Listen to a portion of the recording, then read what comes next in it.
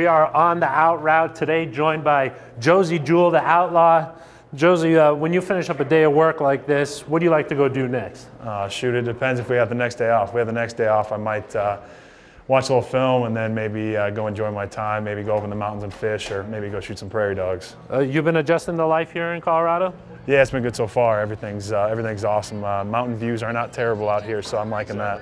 You like to get off-roading, you get to hiking, that kind of stuff? Yeah, a little bit of hiking, not off-road, and I like to keep my truck maybe a little bit clean. No, but it's amazing, you know, being able to have a city life and then also be able to get away easily. You have to take Andy Janovich's truck, right?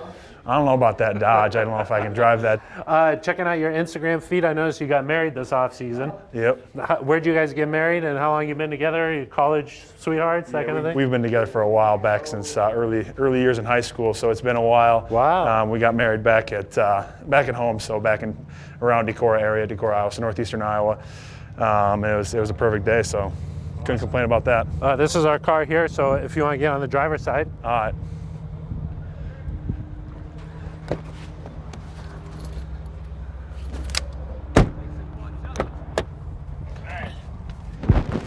I like this whip. Yeah, you like this? I'll take it. Pretty nice. What's life like in the NFL for a rookie? It's good. A lot of studying, a lot of writing stuff on the notebook, a lot of notes taken, a little bit of yelling. So it's all good stuff. Just being able to get out there and you got to get your experience somehow. It's what you thought it'd be, like the speed of the game, everything, the whole. Yeah, I thought it'd be kind of like this. There's just some small things, that are a little different, but it's serious. It's a job, and you got to take it very seriously. I know you got a lot of passion about your Iowa Hawkeyes.